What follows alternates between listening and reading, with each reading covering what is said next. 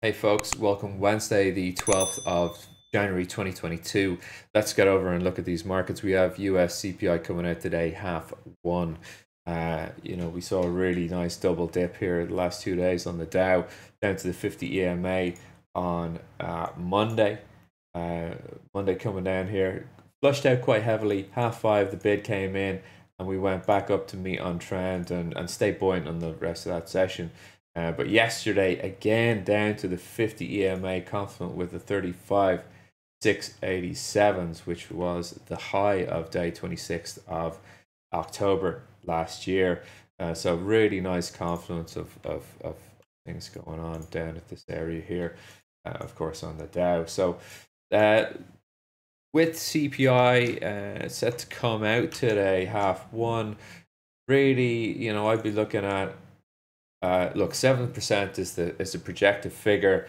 If we come out on a miss, this is great for the economies because we're going to have dissipation of inflation, potential that inflation is actually transitory.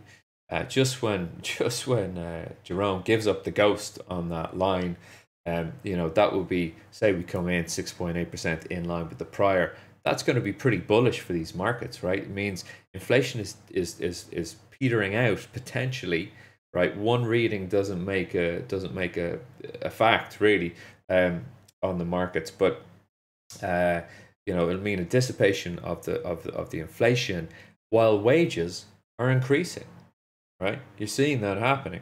Lower wage workers are seeing an increase in their pay packet, right, to meet with tracking inflation. So it's going to be incredibly buoyant for these equities markets. I think, look, it's quite a busy chart here, right, on this news. I'll just take it off. We've got the moving averages in here. I think it's going to be quite prudent to certainly keep tracking the 50, and so we'll just hide this. Sorry, we got the 50 there, the 20. Here we go. Hide that one. Start nice and tidy. So I think it's going to be quite prudent for us to just really stay out of trouble and wait until we get this reading coming in today, on for equities anyway. For oil, listen, I've been saying it for a couple of days. 83's target. Sorry, I'll finish on equities before I move to oil. All right, the framework here on the Nasdaq is we do have a shelf above here, 16 162s and 3/4. You got the 50 EMA and the 20 EMA coming into confluence here at the R1, the 200 tracking down below. It all seems quite tight here for this market. I'm going to probably take the 20 off. We don't have that one right now. So yeah, look, the market's the dip seems to have been bought here so far. Key levels from my daily charts here, 16,000 sits just above, and that has been a fantastic level to take some risk off of, certainly in Q4 last year. But here's the area down the bottom where we've been bid off of, to give you an idea of what that area is. Back here on the daily, and it's this range put in down the bottom here. The nice little area, the highs from the 13-14 July, putting in the bottom, and then the top of the range is sort of like confluence of the highs here in the 5th, 6th of August, and around September here. So lovely area. I had this drawn. I won't hear it that I'm Monday morning refereeing this. I did have this drawn at the time. So lovely area there for support. Maybe I had this drawn prior, but certainly on the Dow we've picked some nice levels like this. Look at the market. Really, it looks like a bid up to 16,000.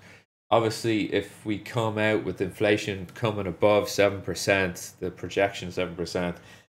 I think we may just have a short-lived bid and a little bit of a flat session. Actually, I don't really know what we should be doing with above 7%. Probably a little bit up and then offer down off the 16,000. That's the Nasdaq for today. The SPOs really all these equities I would say are just projecting now for further upside. It will be amazing if we get a miss on the 7% reading. All right, gold meanwhile is making hay while the sun shines. You see gold here on the weekly bar chart, really trying to put in a floor from last week. 1782s is being put in as the floor. It looks like we're headed 1839s in this area of resistance above. You can see that quite clearly here. Multiple weeks of excess into these highs, so I'm just kind of tracking that area where there's a lot of trouble for these markets, or this market to come into. Any strength into that, which I think we will get on a higher than projected inflation. If we get a 7% or above, probably just above 7%, I think you're going to see us trade 1854s quite easily within this week on gold. It has been tied quite tightly to equities, I will say.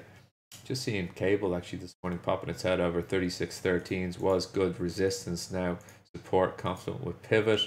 Let's see. I'm not really tracking this, but I think if you see Bojo take the resignation that he's been handed, I think polls saying that people mainly do want him to resign, and a lot of his ministers saying that's never going to happen. Well, I don't know. When the public are throwing rotten tomatoes at you, maybe it is time for Bojo to exit stage left. But anyway, oil.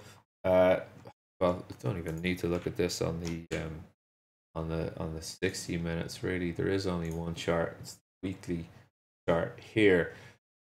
Excuse me. Target 83s up, and if you ask me, it's actually 86.80s. Daniel Jurgen and IHS crew, they're marking this one up 107.74. I looked at that level yesterday, so that's a massive line in the sand level, and it's easy to see why they're targeting that as the key significant resistance on the upside. Joe Biden, of course, is now sweating it. In the White House, they're going, hold on a second, we're above where we released the SPR out of the oil reserves. Gas prices are going to go up for people at the pumps here. Will we release more? Joe Biden is definitely not going to have another coordinated release out of the SPR. You can bet your house on that one.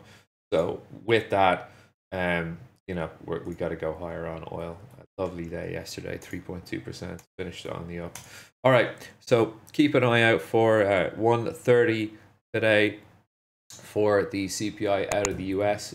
By far the biggest event this week to trade, and be careful out there. Please do hit the like and subscribe button in the YouTube channel, and I'll talk to you tomorrow.